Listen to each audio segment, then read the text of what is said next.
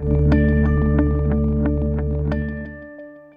I'm Christine Benz for Morningstar.com. Investors returned to equity funds in droves in 2013. Joining me to discuss the industry's biggest winners and losers in the fund flow sweepstakes is Michael Rawson. He's a fund analyst with Morningstar. Mike, thank you so much for being here. Thanks for having me, Christine.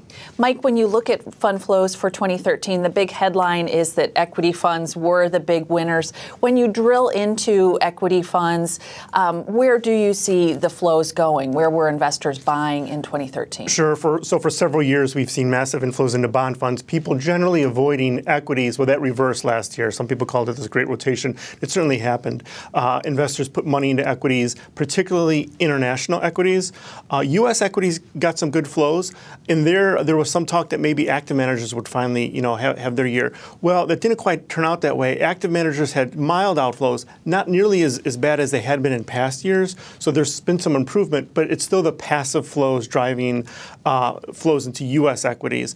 Sector funds also had strong flows. Interestingly, internationally, it was the developed markets, such as Europe and Japan, which were driving flows, whereas in the past, it's been the emerging markets, where investors have wanted to put new money into emerging markets. Okay, so you touched on the fact that investors have been preferring passive products, and this is true not just within the traditional mutual fund space, but also in the exchange-traded space, obviously, where most of the products are indexed. Absolutely. So ETFs had another good year last year as well. Okay, and you also note that some fund shops have been particularly big beneficiaries of this preference for passive products. Let's talk about a couple of those. Sure. Well, Vanguard, of course, comes to mind. They had over $100 billion of inflows out of $400 billion roughly. So basically, had one out of every $4 going into funds went to a Vanguard fund, which is truly amazing. So they were able to increase market share almost a full percentage point over their competition. iShares, which is owned by BlackRock, also has a big ETF lineup, and we saw some firms that aren't in the ETF industry start to make inroads or start to try to enter that market. So Fidelity launched their sector fund. So Fidelity for a long time had sat on the sidelines. And then we're hearing some talk about JP Morgan is going to aggressively embrace ETFs. JP Morgan is kind of interesting that they've had success through the proprietary bank channel selling through their financial advisors, where most other banks have not. So it'll be interesting to see if JP Morgan can apply that success to ETFs. Now, Vanguard, in terms of the specific funds that investors are buying, you mentioned that the index products have done very well, but some of the target date funds that buy those index funds have also had a really good run in terms of garnering new flows. Sure. So the three funds with the strongest flows last year in 2013 were all Vanguard index funds, which sit in their target retirement series. So Vanguard Total Stock Market, Vanguard Total International Bond Market, which is actually a new fund, but because it was a new fund that they wanted to put in their target date series, they reallocated from their existing bond funds into this international bond fund, and it got $18 billion of assets just basically overnight. So these funds benefit from the constant dollars that savers are putting into the funds, and that's really the way it should be. Okay. One firm that is not passively focused, Dimensional Fund Advisors, nonetheless does have sort of an emphasis on index-like products. Let's talk about the strong flows into some of DFA's funds. Sure. So DFA also had a very good year. And it's interesting, when you look at what asset classes or sectors they did well in, it was no one sector individually, but it happened to be all three. U.S. equities, international equities, and bonds. So a lot of people think of them as being just a small value shop, and that's maybe all they would offer. But actually, they have a strong international lineup, particularly emerging markets, and a strong bond lineup. So they were able to increase assets in their bond funds, whereas a lot of fund providers had outflows. So Dimensional Fund Advisors had a good year, and they, like you said, they kind of sit on that fence between passive and active. Maybe they use some active approaches, but generally their portfolios are very diversified and low cost. And among the winners for 2013, in your view, are investors who have benefited from some of the price wars we've seen among providers of some of these index products. You note that there have been some cost wars, and that has been a net positive for investors. Sure. When you look at the assets in mutual funds, the assets are all with the low-cost funds. There's very few assets in these high-cost funds. And so I think investors are benefiting that. I mentioned that Fidelity is entering the ETF market. They entered with very low price points. That's going to benefit investors. Another firm that comes to mind is Charles Schwab. It's a smaller asset manager, at least on the long-term mutual fund side. But their funds are all very low cost, and they were able to make a substantial increase in market share. So we're seeing the companies that have low costs really gain assets. Okay. Let's switch over to bond funds, Mike. It wasn't as as good a year for bond funds, but among those categories that investors were buying were what you call non-core bond funds. What sorts of funds are those? Sure. So if we break the bond universe into three segments, we've got core bond funds, very short-term bond funds, and then non-core, more exotic bond funds. And so people were avoiding the interest rate risk that they have in their core bond funds. Core bond funds, generally, the only thing they really give you is interest rate risk and that diversification from credit or the stock market. Well, investors didn't want to take any interest rate risk because there's this perception that interest rates are going to rise as they have. So they exited these core bond funds. Particularly hard hit was PIMCO Total Return. So some $40 billion left that fund.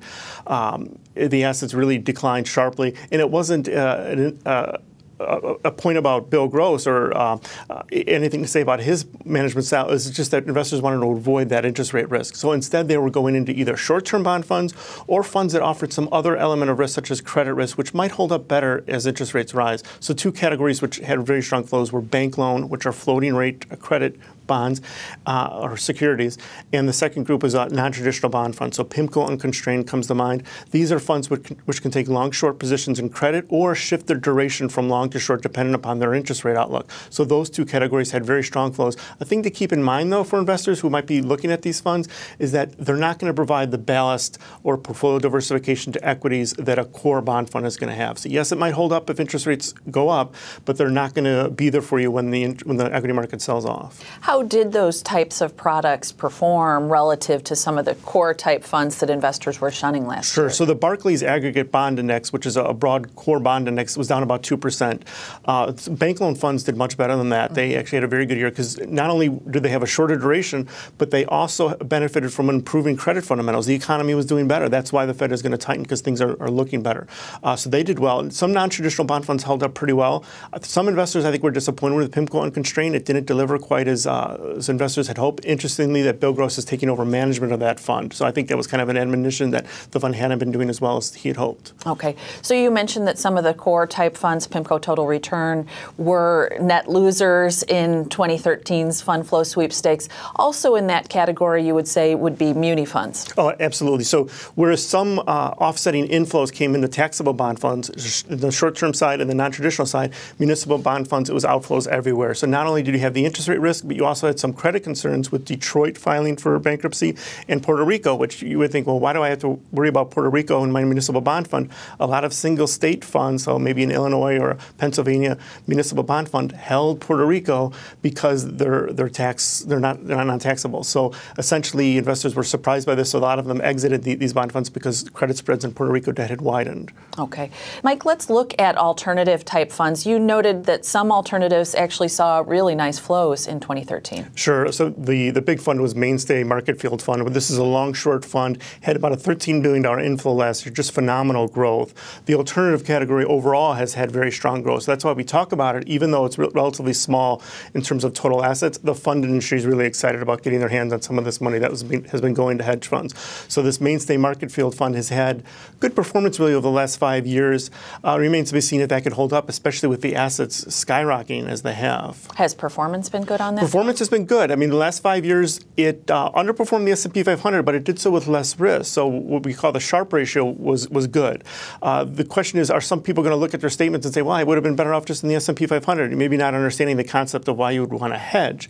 The other thing that's interesting about this alternative category, coming out of the Bernie Madoff scandal, a lot of investors are thinking that, well, I don't want these private hedge funds. I want something which is more liquid, more transparent, and then I could sell maybe lower cost in a traditional hedge fund. But someone still, I think, has to remind them that these funds aren't going to perform as good as the stock market when the stock market is up. So we'll see how the flows, if they continue to be strong as investors realize how strong the market has been. Okay. A couple of other categories that investors sometimes look to diversify market risk, gold and commodities. You noted that they were really in the losers column for 2013. Yes. I mean, this is a clear sign of investor confidence when people are selling their gold. I mean, the gold is a disaster trade. It's a fear trade. People exited gold. Certainly, we heard a lot of speculation that hedge funds were exiting gold. And I think it's because investors are more confident in the economy. They recognize that the Fed is not going to keep the printing press on indefinitely, that they are going to start to withdraw some of the stimulus. So that rampant inflation that investors feared hasn't materialized. So even TIPS, Treasury Inflation-Protected Securities, they've sold off, as well as gold and gold funds. Okay, Mike, thanks so much for providing the roundup. Thanks, Christine. Thanks for being here. I'm Christine Benz from Morningstar.com.